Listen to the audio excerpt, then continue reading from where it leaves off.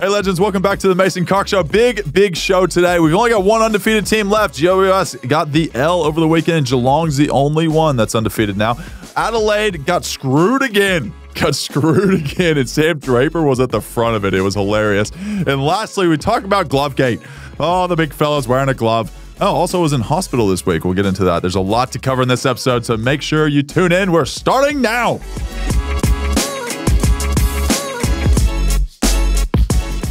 All right, legends, let's get straight into this episode. We got a lot, but Brayden, welcome to the pod. G'day, Mace. You'll have to excuse me. I'm on one of those 2-day hangovers. I had Bucks party on the weekend, went to the footy, and I got noticed again, which is always good. I was sitting right behind, we went to the GWS Carlton game, and I was sitting right behind the GWS bench, and I was thinking about I'm going to have a go at Mummy, but no, not as dumb as you. So, and then I was chirping at some of the players. You know, you got to wheel out a couple of the favourites, like he's been doing it all day when the game's only been going for 30 seconds type stuff. And someone a few rows back said, "Oi, Mason Cox Show, shut up." I was like, oh, great. Hello. Welcome to my life. Yeah, you just walk the streets, people are like, shut up, you dipshit American. I like anonymity. Send me back. I don't want to be known. Oh, man, it's a tough life. Someone's got to do it, man. But let's get straight into it. Hey, gloves on. It's going to be, we're going to knock this episode out. It's going to be a great one. But first of all, let's get straight into the clangers of the week. What do you got for us? Yeah, I'm going to throw back to a bit of a retrospective clanger because this happened after we recorded last week. But Charlie Cameron, now he got himself in a bit of strife against Melbourne, did like a bit of a dump tackle against Jake Lever, and the MRO came out and said, "Look, mate, that's probably a week." And he said, fair enough. I'll plead guilty. So, wrap it all up. 1 week. Done. Dusted. We didn't, no confrontation, happy days, right? You would think. But the tribunal, it's just sitting out. They're like, nah, hang on. Nah, don't like that. Don't like that at all. Nah. Just came out of nowhere and said, you know what? He's a good bloke. Let's go no weeks. It's like, what?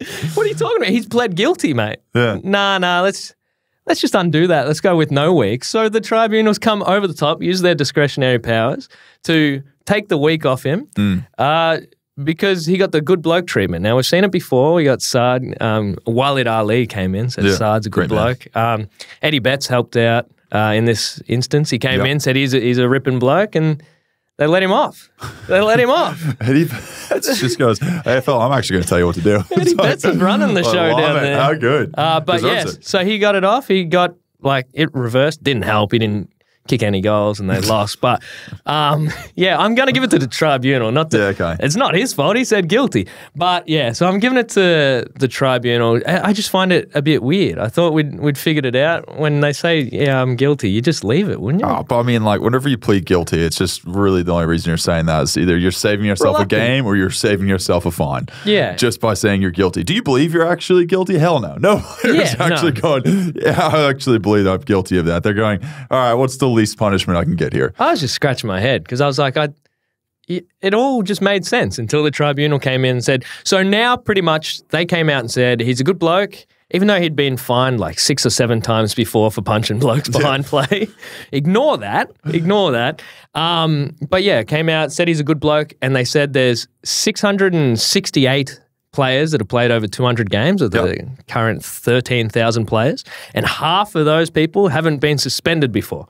So now, if you're one of those 330 players above 200 games that haven't had a suspension, you get a freebie. As long as it's free slot. As long as it's a one gamer. You don't want to be going out there and Barry Hall on someone, but just pull it back in. You get 1 week down to nothing. Guy.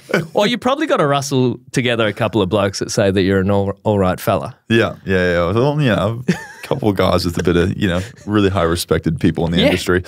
I've got my clanger being, I asked over the weekend, I had some friends from America coming in town for the Live Golf tournament that's around the corner. And I asked them, I said, first game they'd been to. I said, what's the weirdest thing that you saw on the day, right? And they go, I don't really get why the clock counts up. And I was at the ground, right? And I was like, yeah, okay, because they had a TV in front of them. I said, the TV clock counts down, so you know exactly how much time's left on the TV. Yeah. But at the game, it counts up. But then they said the weird thing is, and I agreed, every team, both people on the bench from each team have cards that say exactly how much time's left. From like 5 minutes to 4 minutes, 3 minutes to 2 minutes, to 1 minute to 30 seconds, that close to the time. They tell you what's left. So I think I've gotten to the point of just not really understanding the point of having the clock counting up if we're already having people showing signs of how much time the clock is left on the clock on the sideline that everyone can see anyway. Got the spoilers. I don't understand what the point of it is. Yeah, that's a very Surely fair we call. just go the same as the TV and just count down rather than counting up. It doesn't make sense to me. I reckon this is a good idea. The concept is to bring in outsiders or even just get Americans in. Sit in the crowd? What's weird? What are we doing? Because I feel like we get so used to some of this stuff. And some stuff makes it unique about AFL, right? The bounce, the trajectory of like a guy catapulting a ball over his head as an umpire for a throw-in. That stuff's unique and cool, right? But there are some things that you look at and you go, hold on, this is totally different to any other sport. And it doesn't quite really make 100% sense. Yeah, it is weird. I don't know. I think they're trying to do the anticipation thing. They're trying to build a bit of hype. But everyone in the crowd can see the cards on the sideline too. Yeah. So everyone is aware. Plus, everyone has their phone out anyway. I mean, like, let's just all agree that we know how much time's left. Let's just count it down. Do you reckon it would change anything? No.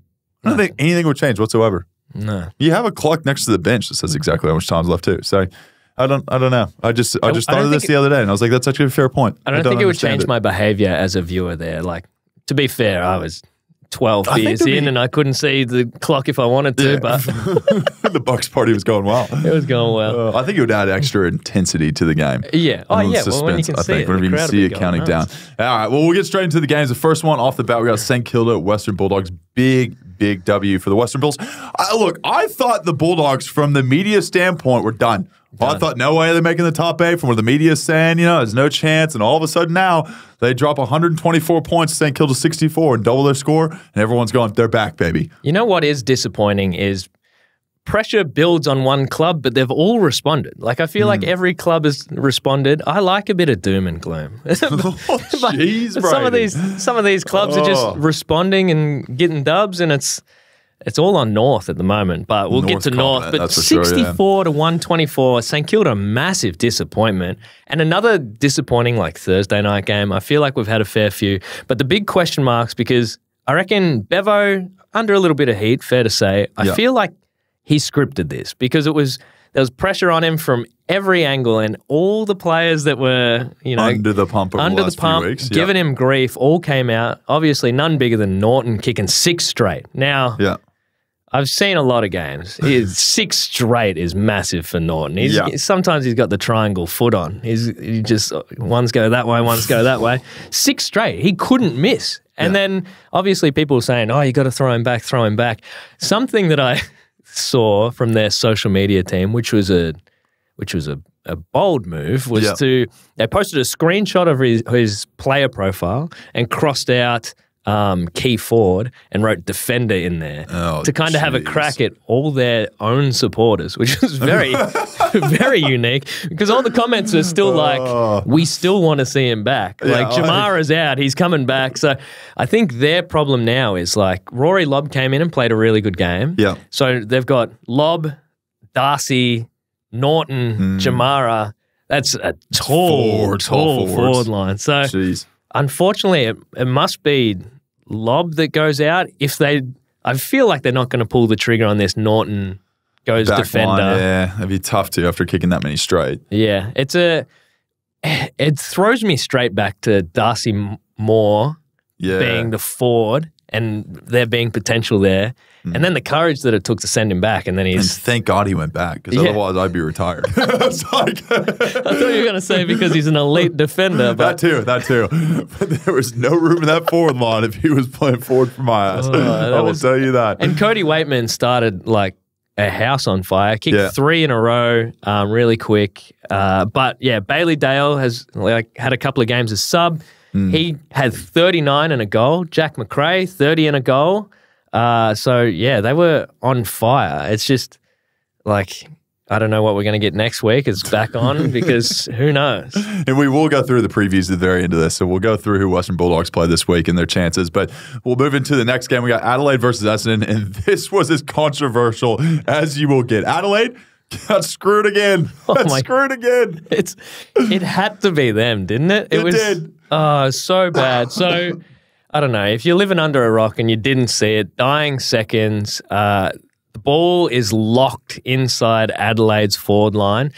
And there's, players diving for free kicks, hard balls. It was on for young and old. Anyway, Sam Draper, almost in slow motion, goes down to his knees and he had his hands up like, the police were aiming at him. And then he slowly goes down, drops on the ball, and then it's there, but he really didn't want to drag it in. And then he just scoops it in, and Tex Walker locks it in, and it's not paid holding the ball. Yeah. Which... any other circumstance in the world, the easiest call. I felt so bad at the time because you could see both teams were thinking, oh God. Yeah. This is... and, didn't play it. Siren went after the fact. So the whistle blew. So he definitely blew the whistle for the ball up before the siren went. Siren went like seconds after. AFL has since come out and said, whoopsie. We did it again. We did it again, Adelaide. But next time, third time's a charm. Oh my God. I was saying, like, if they go down, I think they're in Tassie this week. So it's like, if they go down and get screwed there, I'd just stay there or something. I don't know. Give up. I would boycott, wouldn't you? You got to do something to get their attention. It obviously throws back to that old video of the guy crying when Collingwood got the win over him saying, we were screwed right in front of me, right in front of me.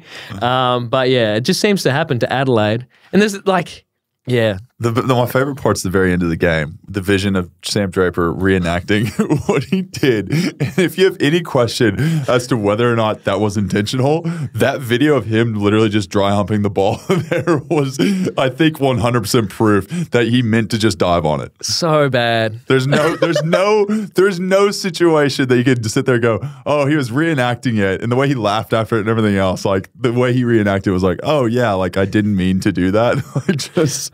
There was, multiple teammates and stuff after the game going like, he got away with murder, and he knew it.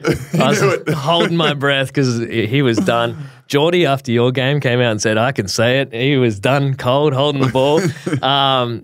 Very interesting one. It does take me back just now thinking of it. The O.J. Simpson case. You must have quit. We're the ones wearing gloves. You tell me. It reminded me of Toby Green. Remember when he brushed up against... I say brushed up against. He got done for bumping into the umpire. But after, in the rooms, he was talking to, I think, Mummy, going like, reenacting like how he bumped him. And then you're like, just do it away from the ground. See all the cameras? They can film you. And whatever you say is going to be used against you in a court of law. Just do that at home. Yeah, so leave it for at home. But, I mean, he got acquitted, didn't he? He did. And AFL is the ones that don't look so intelligent at the moment. But that's all right. These things happen. Adelaide, better luck next time. Better luck next time. They only happen to Adelaide. We'll move to the next game. Carlton, GWS. This is one of the big games of the round, obviously. Carlton has been informed. GWS was undefeated. And they lost this one. Carlton got over them 117-98. And look, Carlton is the real freaking deal. It's a bit fuzzy, I'm not going to lie, but I'll give you what I remember from the game. But no Sam Taylor, which is apparently what... Can I get the drunk version of what happened from Brayden? I don't remember any of these stats. I do remember... any other entertainment that showed up at the Bucks party at the game? I do remember Riccardi, because I was yelling out at Riccardi on the bench. He hadn't come on the ground yet, and I was like, you got to lift, Riccardi. So they must have really... Were you close enough for players to hear close, you? And I could you're see one of those prick fans. Not trying to listen. I kept yelling, Peatling, it's time to warm up. Like every time someone did something. And then, so he was the sub. But he came on, kicked the goal. We had a drinking game, and I drew, it was, you draw a name out of the hat, and whoever you get, drink responsibly. Whenever they kick a goal, you have to spin a wheel. Spin the wheel, and you either had to take a drink, buy a drink, or eat a chili hot chip. Eat a chili like one of those like Carolina Reaper. That just ruins your whole night. Why would you ever choose that? I actually stomached it pretty well. I drew out Josh Kelly, and I was like, beauty, Josh Kelly, he might kick one. Yeah. Kicks 3 from the midfield. Calm down, bro. That's what I remember. So what did you land on? The beers? No, I had the chip. Chip? You had 3 chips. No, so I had 1 chip. And then I sank it down with the beer. And then 2 drinks. I had to scull my drink. Yeah. I don't think I had to scull my drink, but I sculled my drink. I had a few trays. So safe to say you weren't going for Carlton that day. No, well, yeah, it was. We had Cripps 39, 13 clearance, Walsh 35, 3 goal assists, 6 clearances. Yeah. The midfield really getting it done, but the goal kickers, they were everywhere. Harry 3, De Koning 3, Charlie 3, Riccardi 3, Kelly 3, Hogan 3. Cheapers, who didn't kick 3? It'd be a bad day to be at a Bucks party for beers, wouldn't it? Just playing that game. Well, the Buck, he did have Harry and Charlie. Oh, God. So he actually probably got off light with 6. But yeah, a few incidents out of this game. Toby Green, we saw a very similar instance with 2 meter Peter earlier in the year. Different result. So he coming out, eyes for the ball, looking for the mark, last second, sees bloke, turns shoulder, makes connection. At the time, real time, I thought, that's fine. That's just a marking contest. Replay looks bad. Bad. Right. But, so I don't know. This is a bad take, but it's what I feel. Love this. Go ahead.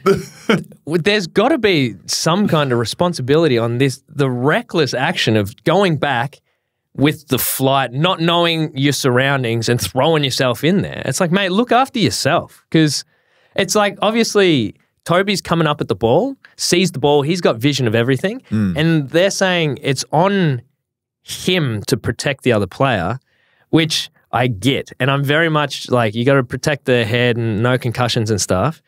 But like, I feel like the bloke's coming back, doesn't know where he is, where people are around him. He's got eyes on the ball going back with it. Yeah. And then at some stage, Toby's like, I could get concussed here if I don't protect myself. And then it ends in a terrible result. But it's like, I don't think we should be pumping up these like back with the flight things.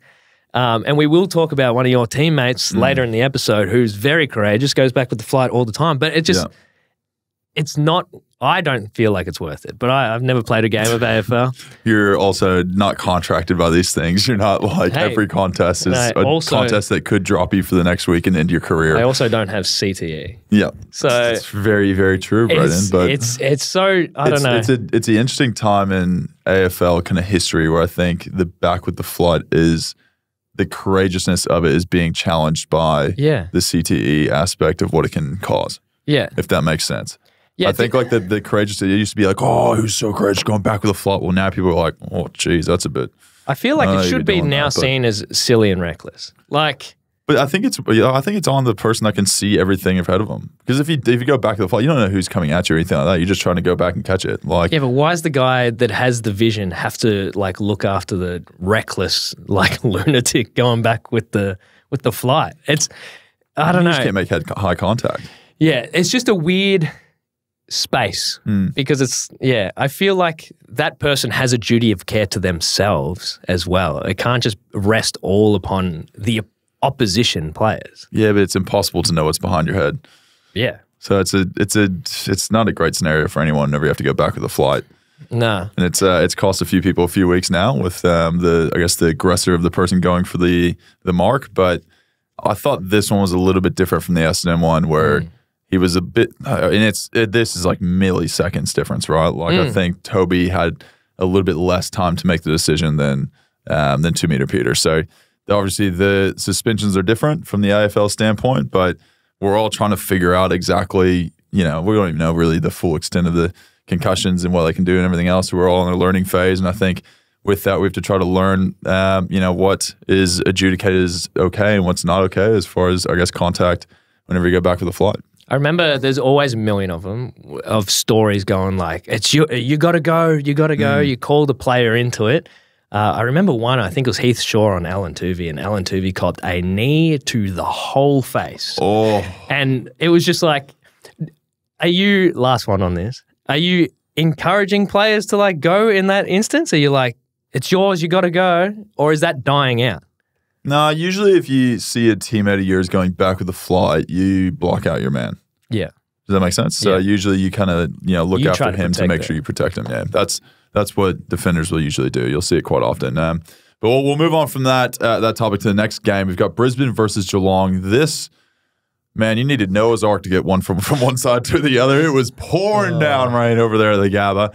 And that is why Geelong only scored 63 points and got the W against Brisbane, who only scored 37 on the day. Pretty wild to look at that game. Brisbane-Geelong, a lot of good key forwards in this game. And you got Hawkins, 0 goals. Jeremy Cameron, 0 goals. Charlie Cameron, 0 goals. Joe Danaher, 0 goals. It's like, who's kicking these goals? If you're a Bucks party there, you'd be having a pretty lame-ass time, I'll tell you that. I drew Jeremy Cameron out of the joint. But yeah, absolutely teaming down. And, you know, Geelong get it done, undefeated still. Big kind of injuries out of this one, as you would kind of expect in these conditions. There's arms and legs and heads and stuff flying all over the place. Contested ball. Tom Stewart, concussed. He got his face mushed up against the back of someone else's, and he's out with concussion. Oscar McInerney, head clash, which kind of hit him under the eye, like the cheekbone, which saw him get subbed out early, like halfway through the second or so, which saw Josh Dunkley step up in his shoes. Hey, the big dog. The big D. Do we call him the big D after the big O? He's got the big D comes in, just swinging. 21 ruck contest. What? I don't get what you're talking about. Josh Dunkley, 21 ruck contest, 2 hitouts. That's a pretty terrible percentage, right? But hey, for a midfielder who doesn't play much ruck, that's pretty good. He's pushing plumber status. Just 48 to go. 48 more. There, brother. But now we got the reverse Gabatoir. We got the reverse curse. They used to not be able to win at the MCG or the likes. They'd win everything at the Gabba, and now they're yet to win a game there. Yeah, 0-3 at the Gabba. 0-3, I'm pretty sure. And then they beat Melbourne at the G, which is crazy. And then they won a game over in Adelaide for Gather Round. Norwood Oval. Norwood, which is the Norwood Fortress. Yeah, that's interesting. It's a topic at the moment of Brisbane not being able to win at home after I think they had won it was almost like 15 or 20 games straight, I feel like, at the Gabba last year. So it's this interesting time for Brisbane. Maybe they start training at the Gabba or something just to kind of get used to it. I'm not really too sure. You'd be so confused, wouldn't you? It's very odd because, you kind of last year it was like, you know, Carlton went up there in the prelim and it was like, oh my gosh, like if there's a team to do it, maybe it's them. Yeah. And it was a close game. Carlton went up really quick early on them, and then Brisbane came back and ended up winning that game. But it's a weird dynamic now that they can't win there, and maybe it's a bit of juju that's in their head now that they can't win at the Gabba, and they need to just. A lot of times you just need to get that first one. You need that first one, and then everyone stops talking about it. It's not a thing anymore, and you just move on. Well, that's what they were saying about the MCG. But now, obviously, the Gabatoir. We talk about one team that can't win. We talk about another team that can't lose. West Coast Eagles on fire. Back to back. Was it? And they got Freo, the hometown rival, crosstown rival. The Derby, is it? The Derby. The Derby. If you say Derby, I'll say Derby. And one of us is right. Well, Harrow always runs with the Parmo. Absolutely not. We got West Coast 2 in a row. Waterman. Yeah. Second bag in a row. Nailing it. He did the sprinkler, the water man. We got Harley Reid. He's going to go all right, this kid. Good Lord. He is, for an 18, 19-year-old kid, he is killing it. It's really not fair. And then if you're a North fan, you just hate life right now. Just not happy. But yeah, he was not only like breaking tackles, bursting out of the centre. I feel like at times he was very close to kicking it up in the air, running down and taking the mark. Yeah. Because he was doing everything. Cripps did that over the weekend, actually. Cripps did kick it to himself and marked his own freaking kicks. But he's taken hangers too. So I don't think you don't get to be tough, strong, and athletic. It's not fair, but he's kicked 3 goals. Took a hanger. Took a couple hangers. It's just. Who did North draft? I don't know. Someone pretty good. Someone decent. I can't even remember, but I feel like it's not up to Harley Reid. It's just the problem is whoever it is never going to be. It's a tough Harley position Reid. to be in. Yeah. He's already getting compared to Slick Nick Dacos. Calm down. 2 different guys. Very different players. 2 different guys. Yeah. But you would love to have Harley Reid. The problem is North could have had Harley Reid, and if they were just nice and not let Horny Frank just not have the ice bath, he would still be there. And they got, imagine Horn Francis and Harley Reid running around in the one midfield for North, except they're just sitting down on the bottom and they got spanked by the Hawks, which we will get to, unfortunately. We got to cover that game. But Sean Darcy, back. The boy's back. He's back. The big dog. And winning ruck taps, and Luke Jackson goes forward, kicks 2. Hard to tell if it's overall positive or negative because they lost a game they needed to win. Expected to win. Expected to win. And one of the biggest games of the year, obviously being their crosstown rivals. Well, really, they fumbled the bag because they'd had 2 close losses, obviously got the screw job against Carlton. Yeah. So they're a good team. Freo's a good team. And then they lost to West Coast. So don't know now. Don't know. So fraud watch on the Freo. But it's not going to help him that Jai Amos hit his head on a lot of concussions. We don't like this. We need to rein that back in. Less concussions, thanks. But yeah, hit his head. He was out with a concussion or a headache. He had a headache.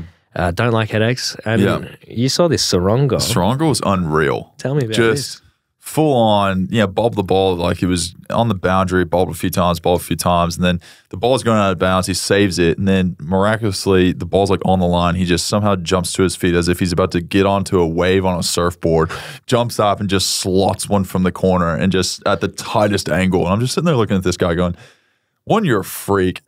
2, unselfishly put that at the top of the goal square for the big fella.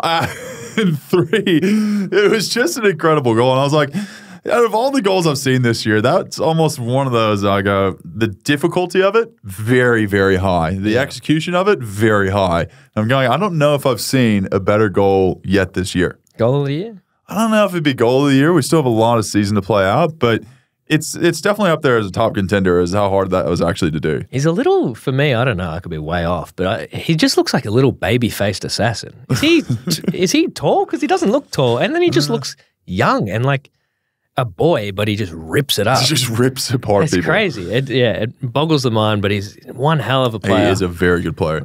We'll move into the next game, Sydney versus Gold Coast, the BG 200. Brodie Grundy hits 200 games. Absolutely stoked for the fella. An incredible accomplishment for him. And started across 3 clubs now and had an amazing game over the weekend. Played really, really well. And got his first goal in the Sydney colours on his 200th game, which is pretty cool. He was so happy. He was so up and about. It was cool. After the goal, the jump, the celebrated fist pumps, That's oh, shit, I kicked the goal. Surprise. It was from 45. Yeah. So it wasn't easy, but I think he was pretty stoked once he saw that thing going through the big ones. Hey, anyone that says that he's not a forward, eat those apples. But it was awesome. There was one moment from the game where, obviously, ex-teammate Jared Witts plays for the Gold Coast Suns. Captain, and he was lining up to take a shot at goal. And Brodie, he doesn't look like a big talker, he had this beaming smile on his face and he was just chirping at Witter, who came in and just shanked it. So whatever he was saying was working. But I don't think Witsy's probably known for his goal-kicking abilities. I wouldn't say he's probably after training doing a lot of that, but it is quite funny. We all played against each other, early years of our career and earlier years, and you do get to know people, and he's a beautiful human, Witsy, and Brodie is too. And they competed against each other for a long time, and now they're both kind of moved on to greener pastures, and I'm sure they would have had a bit of a laugh, running around against each other about where they're at now, and it was hilarious to see him just talking a bit of smack on the field. Because I do it to Brodie, the same, right? Your mates, and it's a unique opportunity to have a bit of a jab and not get in trouble for it. the ruck factory out of Collingwood. Jeez, you produce some rucks, don't you? How the fuck did I outlast these guys? There was one thing that I noticed, and this is kick them while they're down type stuff, but dead silence after Gold Coast kicked the goal. Mustn't have been many travelling fans, but it was dead silent. It reminded me of a soccer game when the away team scores a goal and no one's there out of fear of safety. But come on, Gold Coast fans, get down there, see your boys. They're having a pretty good season so far this year.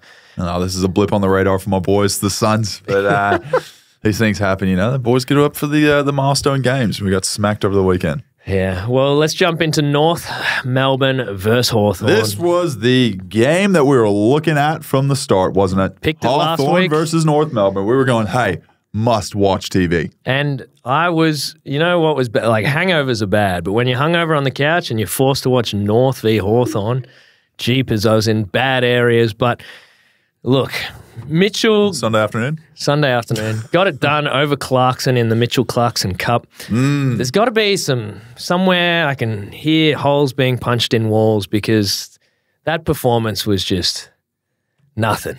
Well, it was just nothing. Brayden, come on. Well, what are they doing? I looked back. It got me curious, because I looked back at North, and I know it looks like we're punching down here. But you are.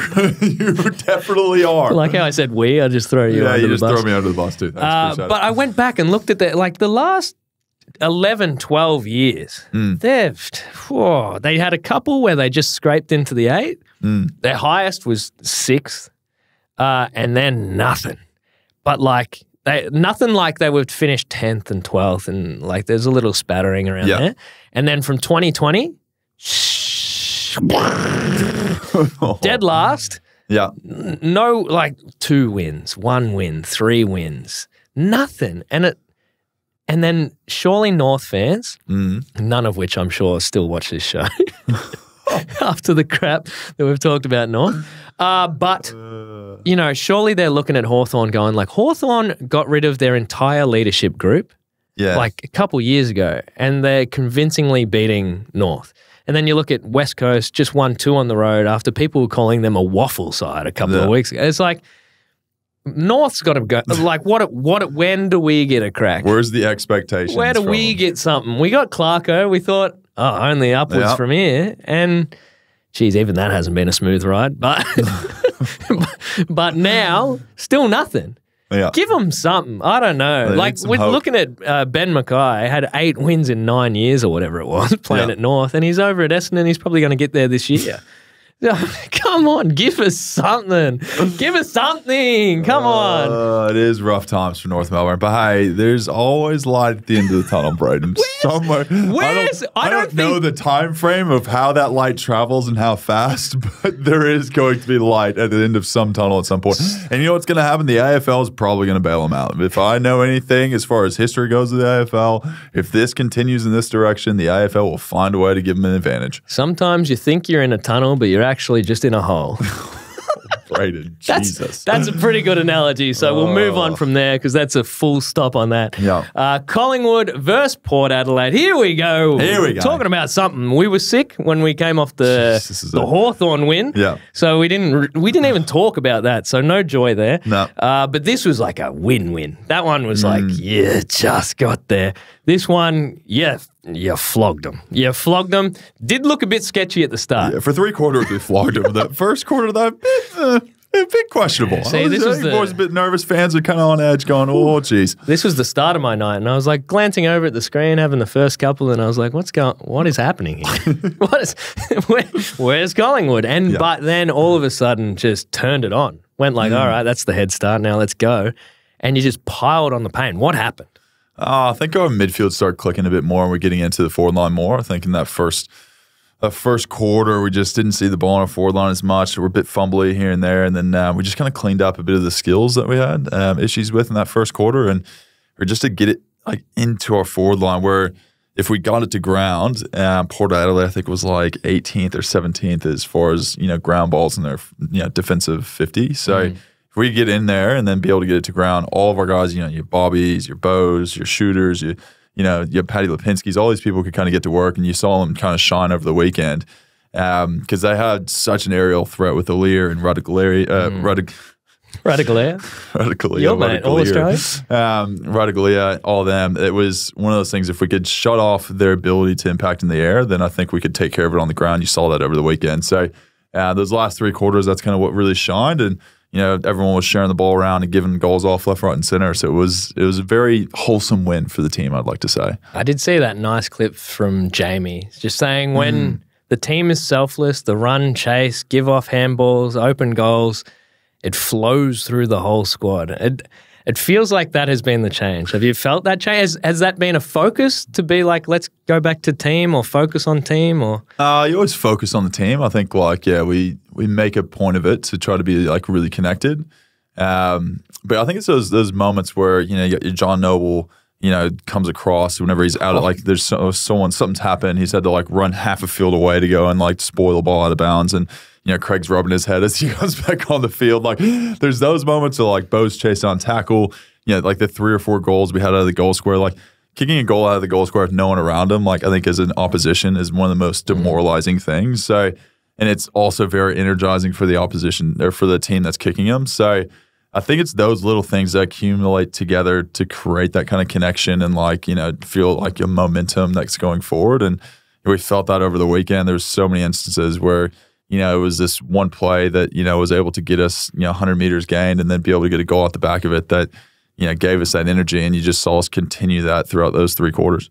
And then the crowd was back, which just, it's so electric. It's when like 65,000 to the G, I think. Which is pretty good for a Saturday. So crazy with the interstate team, Port Adelaide coming in. It was like the biggest crowd ever between the 2 clubs. So that's a pretty cool accomplishment. We will talk about the glove. Now, I said earlier in the week, we need to give us something. We need some clips. We need some energy coming through the podcast. Yeah. You said you've got a little story. Yeah. Tell us about you had a trip to hospital. Well, yeah, this is actually nothing to do with the glove, but I had a big week, Brayden. It was an interesting week. You thought it was a bye week. It was a very fun-filled week. I went to hospital. I had not necessarily any kind of like health scare, but I needed to get a bit of a health check on something that was going on with my body, and got put under for a bit of a operation, you could say. It's kind of disgusting, but to people out there who have had these things, they'll understand how ruthless it is and how much it's not fun. But colonoscopy and endoscopy or something like that. So down the throat, up the back end. You get put out for it and you wake up. So that was in which order? Hopefully down the throat first. You sick fuck. So I spent I had half a day in hospital and was knocked out for the procedure and all that kind of stuff. So I wasn't really 100% sure if I was going to play over the weekend, and then felt pretty good training and stuff. And then decided to kind of make a decision to play over the weekend, and had some issues with like my hand that was just kind of annoying me, like a little grumbly stuff that was nothing like too substantial. But I've got this little kind of hard kind of cast thing made for my hand. And I guess like the AFL, like talking to the physios, like the AFL will make you kind of tape over the whole thing, and the tape would just kind of go through your whole palm of your hand, so it wasn't like you had any kind of grip whatsoever. So I asked if I could essentially wear a glove, and I had to get it approved. And we tried to approve it for the Hawthorn game, but AFL was in Adelaide, and they just said they had better things to do. So no reception out at Norwood. No reception at Norwood. So it took about 2 weeks to get it approved, and then we finally got it approved, and was able to play with it this weekend. So it just kind of keeps the kind of just, it's like a little hard cast thing that I wear on my hand that somewhat protects it, and just kind of got to keep that on. So the glove became another accessory to wear on the weekend. Next week I might roll out with like a gold chain, a headband, a hat. I'm trying to think what else I can get approved by the AFL. I feel they're pretty strict because they make you this is ridiculous and probably TMI, but they make you actually any branding on it. Yeah, they make you black it out.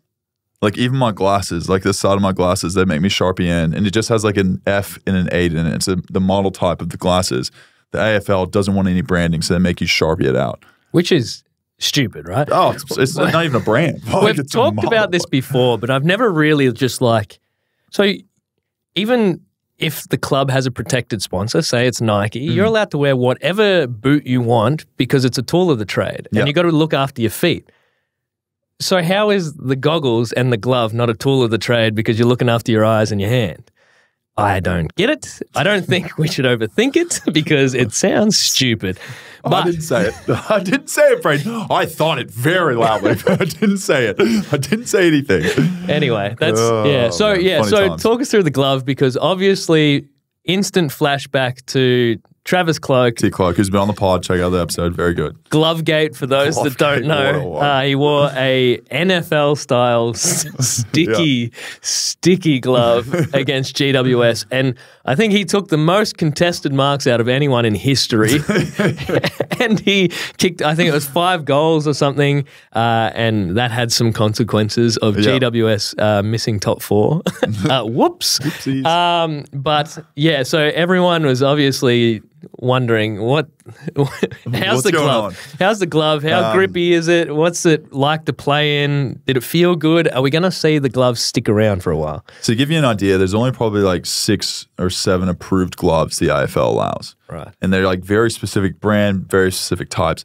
Unfortunately, these gloves only come in so many sizes, none of which fit me. So I just had to go to the AFL and send them a thing and say, like, send them a glove and say, look, this is what I want to play in. This is the only thing that actually fits me because of the sizing difference. So, they approved it and everything else. Will it be a thing for the rest of the year? I hope not, because I think my hand will be better in like a week or two's time. But this just kind of allows me to somewhat protect it for a little bit. I do kind of find it funny. It's not as, you're wearing it now, you're wearing the same one. It's not an NFL glove by any means. It's not nearly as sticky as an NFL glove. There's not really stick to it. It is a golf glove. Did cop a bit of criticism of Michael Jackson. You go and play 18 rounds after this or 18 holes after this. What's your post game looking like? What's your handicap? What's your handicap? Yeah, a few of those. But no, I think it was a decision just to kind of do, and I trained in it for a captain's run, and that was it. I didn't really do much goal kicking with it or anything like that. Yeah. Over the weekend, I kicked 2 goals, and I was probably the least confident I've ever been trying to ball drop with this thing. It just feels totally different, right? Right hand? It's on my right hand, the glove. So these are the opposites. So these are the opposites. These are my actual golf gloves. Yeah. And it feels very different whenever you ball drop. So there was, I think, like the second goal I kicked, if you looked at it, if you had a direct line behind me of like going towards the goals, I think it would have gone out of bounds on the full, and then all of a sudden just hook turned to the right and then went through, and I'm sitting there looking at it going, holy shit, a hurricane just came through the MCG, turned that thing into the goal, and just started laughing with everyone else about it. But it is a different feel. It is unique. I know it's got a bit of Travis cloak about it, as everyone says, but now it'll stick around for a little bit. I think you got to wear it until you have a bad game wearing it. Don't jinx it. Not you had an amazing game. It's so you've kicked 2 goals. You probably should have had a bit more goal assists, but it just went through a couple more hands when the big fella did all the hard work. How did you rate your own game? Yeah, it was good. No, it was good. I think everyone, like, whenever you score 123 points and you're playing the forward line, everyone's pretty happy, right? Yeah. Well, over 100 and you won. So you wouldn't believe it. It's still going. Yeah, it's a pretty unique thing. They might be onto something here. Yeah, you wouldn't believe it. Keeps happening. No, it was good, and I think it was enjoyable to kind of see us get a bit of our flow and energy and stuff back at the MCG and in front of a big crowd. And you talk about, we've gone here, Bobby, with what he was doing, giving away goals left, right, and center, and it's like he didn't want it. Oh, it was just like we kind of got to the point. We got past one person, and we kind of had another person out, and then another person out, and another person out. Where we just were, I think, being able to even and actually getting an extra that was open to be able to get a better shot on goal. And you saw that over the weekend was us just being able to handball from one to another and get into the goal square with no one on us. So it was cool. It was awesome to be a part of, and hopefully we can continue that momentum into Anzac Day this week. I think Fly said after the game, last one. We'll move on. But Fly said after the game that he can tell when the team's playing their type of footy and when that momentum's back and that excitement and that whenever we kick 123 points. Yeah. But did it feel... It's a little bit of a sign. Like you beat Hawthorn, but that, I don't know, it didn't feel like for a half of the football we looked good, and then the other half we were not as good. So for 3 quarters, did this feel like Collingwood of 2023? I think it's always different. You have a different kind of group of players that are playing. Like there's a couple of different players there in the team, and I don't ever want to compare it to 2023 because that was unique within itself. And we're on a different journey this year, but I think the confidence of the game plan and where everyone's supposed to be and connection between players and staff was there over the weekend. That was pretty evident. So if we can continue that, it's good signs for the future. Oh, and let's look ahead to the week that's coming. Obviously, Richmond, Melbourne coming off the bye, and that's because they are playing Anzac Eve. Love this game too. The night before. It's a completely different feel, but for the same occasion. It's just an amazing spectacle that they put on. Lights off, everyone pulls their phones out, their torches, and it backlights the like main stage, which is the MCG. You've got them coming in on their horses, and they light the cauldron, and it goes up, and it's an amazing thing. I feel like there's not many games that you would be jealous of because you get to play in some of the biggest games there is. This one's got to be one that you look at and you're like, geez, I wish I was out there. This is the biggest game that I wish I could play in. Not to say I want to play for either one of those teams and hopefully, play for Collingwood, I guess, my whole career. But even, because we always have had Anzac Day, so I've never been able to even go and experience this and see it. But even just to be a spectator at this game, I think would be cool. And to play in it is another kind of level of it, but it is a really amazing thing they do on the day. And what they've been able to kind of, sort out as an event and the way they go about it and how everyone buys in and shows that respect and, the lights go off. It's just such a spectacle. It's really cool. And I feel like it's something that everyone looks back on fondly whenever they experience it. And yeah, it's going to be a great game. I mean, look, we're talking about footy here. Let's be honest. I think we're all picking Melbourne here. This is, I don't want to, it's probably inappropriate, isn't it? But respect to the Anzacs, but this is my cock lock. Right. You got in trouble. We got some messages from you in your last week's cock clock, which was Fremantle over West Coast. And obviously, that didn't go so well. I threw it out and too you flippantly. Screwed someone's multi. And they were like, I'll lock in the cock lock for this week. And Fremantle ended up losing to West Coast, and it screwed over his old multi. I think he lost him like over $1,000. Yeah, it was a decent. I think it was paying like $38 or whatever. Oh. Had like 8 legs in there and just one fail, and it was it was your Brayden's cock lock. Oh, Freo would have been paying like $1.06 as well, or something like stupidly low. So I was just too flippant when I said cock lock. It hasn't been a thing. I just threw it out there. We're making it a thing. Is this your cock lock for the week? Didn't know people were going to get on board the cock lock. But this is the cock lock of the week. Melbourne beats Richmond, guaranteed. Put it in the book. Guaranteed. It's the cock lock.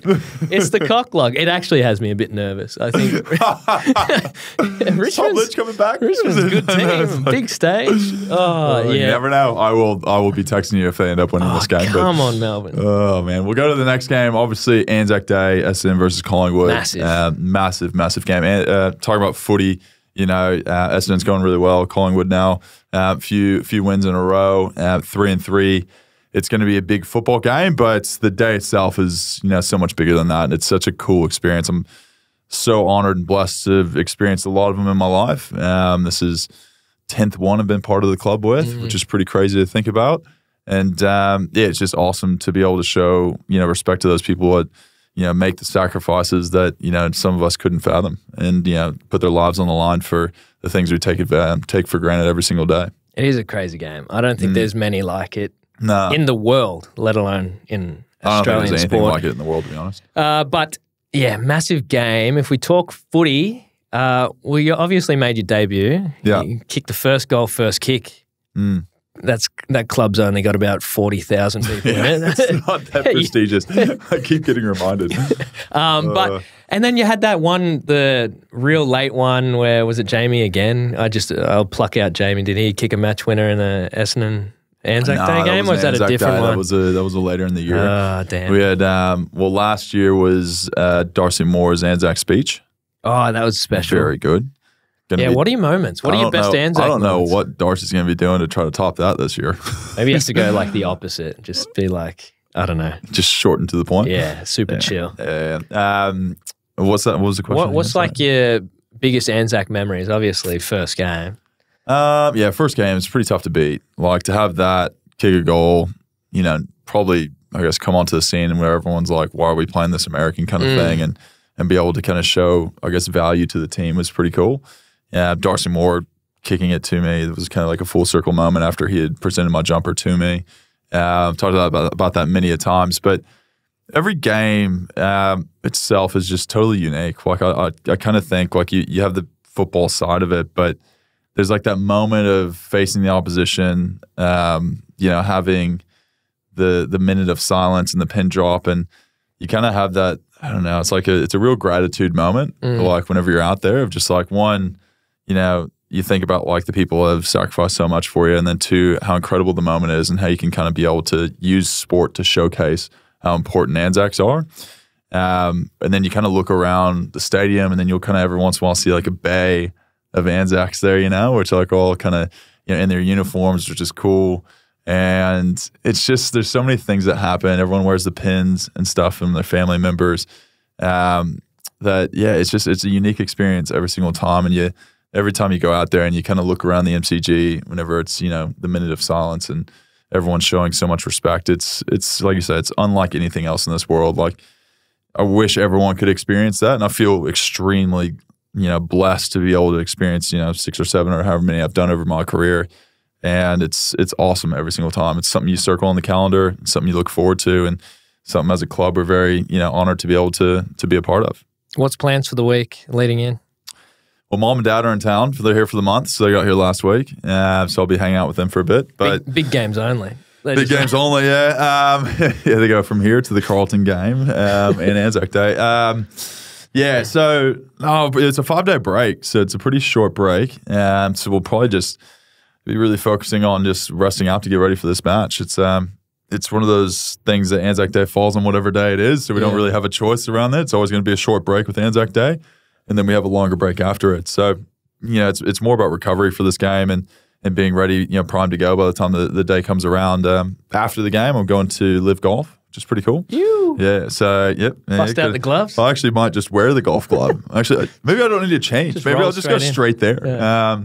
So doing that after, which would be cool. But I'm excited for Anzac Day. It's always a good time. Yeah, it's going to be pretty special. Have you ever felt it from the other side of the fence? Have you watched one from the stands? Yeah, I've watched quite a few from the stands, like two or three, I think. Yeah, which my first Anzac game I watched, it was my first year, and I didn't really understand what was going on or anything about it really. And that was really cool to experience, and kind of I think having that as your first experience, and then like having that as something you want to strive to be able to do. And I did that my second year, which was cool. So that was unique, but it was just like, it was so different to me. I'd never seen it before, didn't know anything about it. People talked about it as a big deal. And then I guess like over the years, and it's a lot of stuff that I've kind of started to pick up as I become more and more Australian every single week. I feel like you learn about all this history and stuff that comes with Australian culture. And that's kind of one of the cool bits I've been able to, I guess, be educated on through the years. It is special. I'm looking forward to it.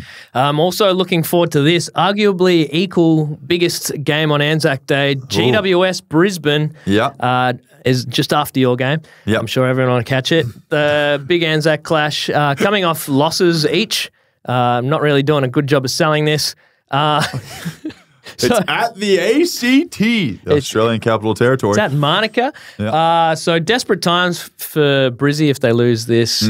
Probably, they're a long way off. They need to get a bit of a run-up if they're going to make finals. But if this is a chance for them to turn around, if they do it against GWS, that's good signs. Yeah, and it's an opportunity for them. Last year, Charlie went ballistic, kicked 7, which was pretty crazy. So, I don't know. Let's see what happens. It isn't at the Gabba, so fair chance they can get the job done. Yeah. But I don't know. I'd probably go GWS. I feel like GWS is just I can't. After GWS lost this week, it's tough to go against them, isn't it? Yeah. Well, they'll bounce back. I don't know what Brisbane is. They kick how many teams have we seen kick in the 30s? I have not seen that for a long time. It was a rainy day. I'll give them that. It was pouring down. Well, you haven't seen it for a long time. It happened like last weekend, and then the weekend before that, and then the weekend. So many teams are kicking 30s. Get them up. Scores up. Port St Kilda, we don't have a lot for this game because I'm not really.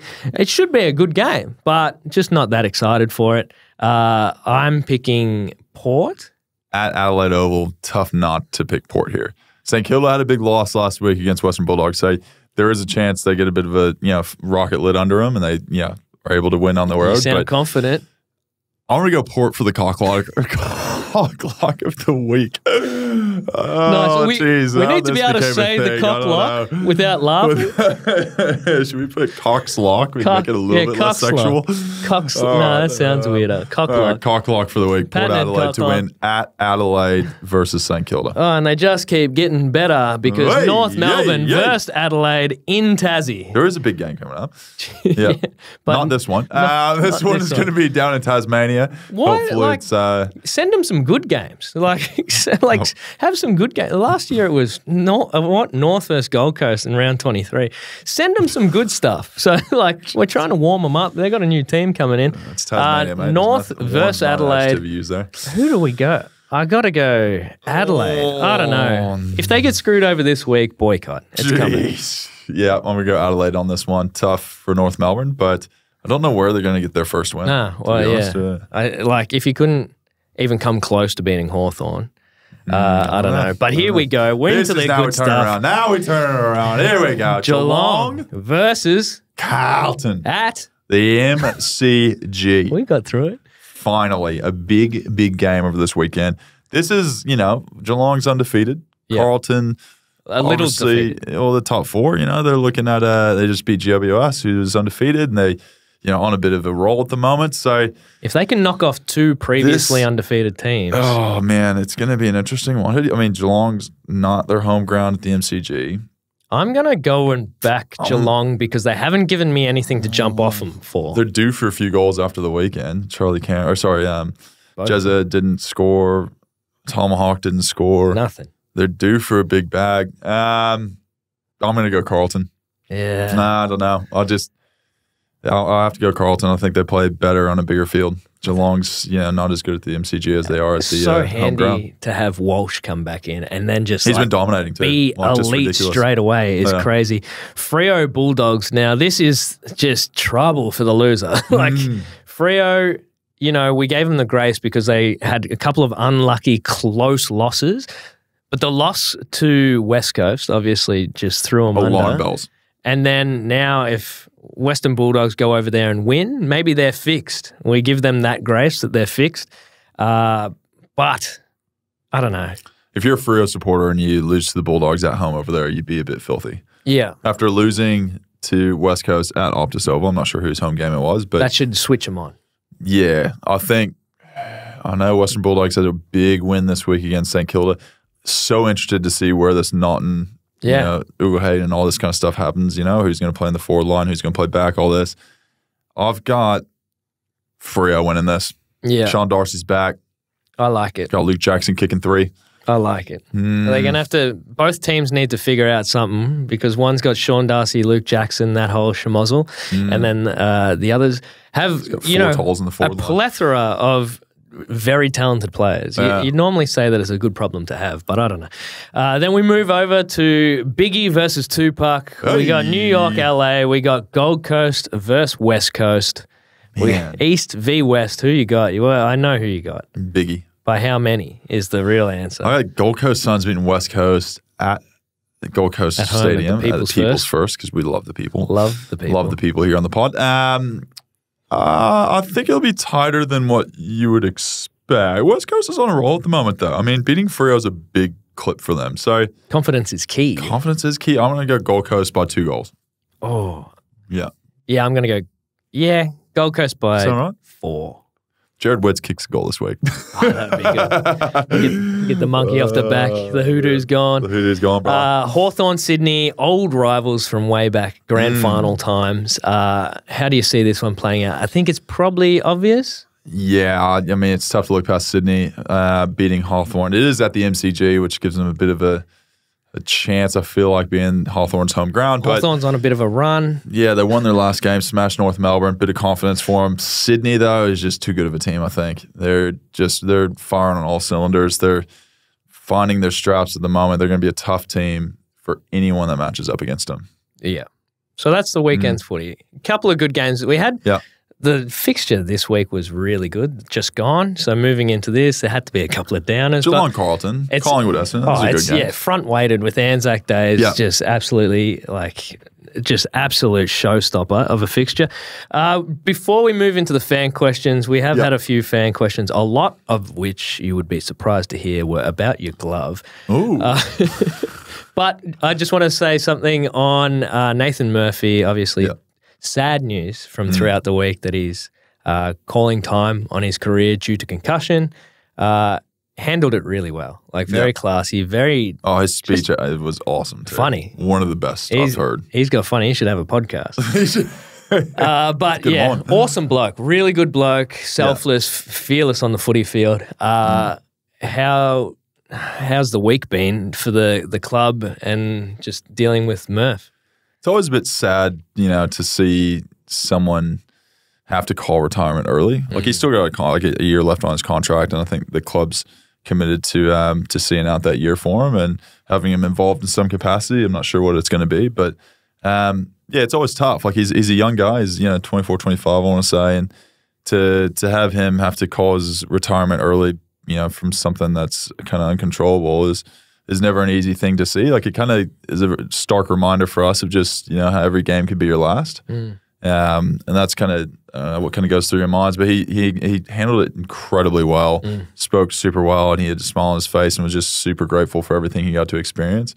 Finishing his career on grand final day, winning a grand final is pretty amazing, and so glad he was able to be able to experience that. But I think as we learn more about concussions and all this kind of stuff, like it's got to be taken a lot more serious. And he got all the information I guess he needed to be able to make that decision from doctors and everything else, and was able to make that tough call, which is never easy. So we wish him all the best, and he's always going to be part of the club and always welcome through our doors. And but yeah, it's a tough thing to see a fellow brother just not be able to play another game, and just I don't know, like it's never fun. Like it just sucks.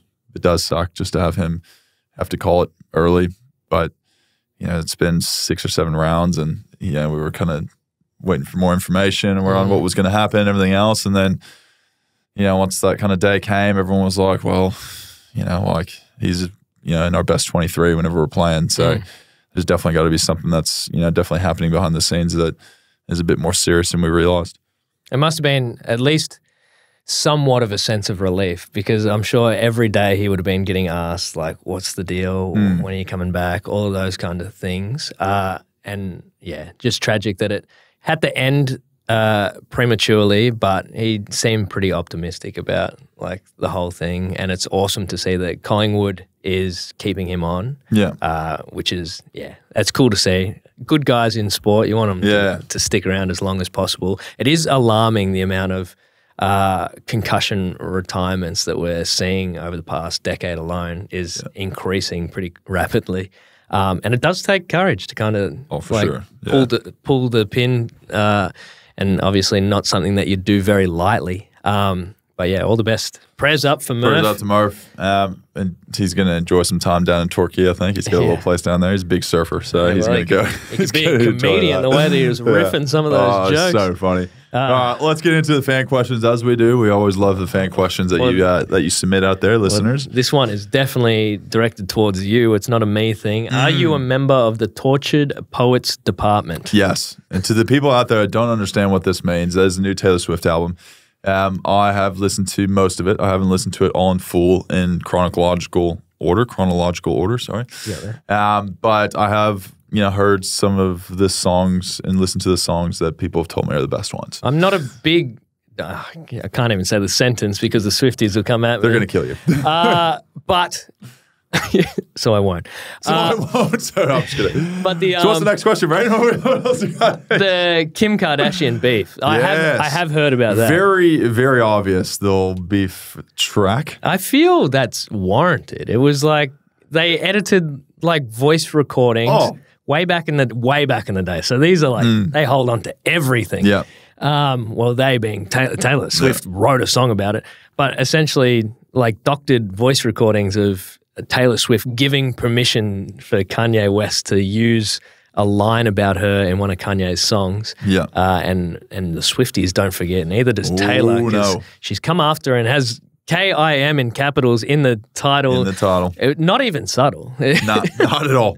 And I respect that because she is untouchable at the moment. Just Taylor Swift, everyone loves her, and you can't, like you said, can't say anything negative about her, Brayden. No. So, I'm all for it. Let the beef just be out there. Let's go. She's talking trash about all her ex-boyfriends. She's even written a song about Travis already.